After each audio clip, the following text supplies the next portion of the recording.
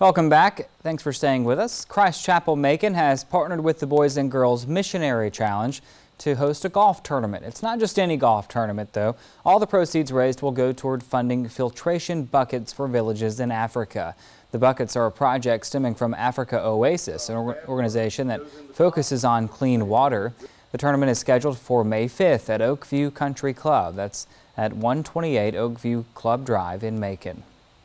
Who knows if they're going to make it back to their village, but with these filtration buckets, they can source the water locally. It can be filtered and used locally, and they won't have to go through that trouble or that danger.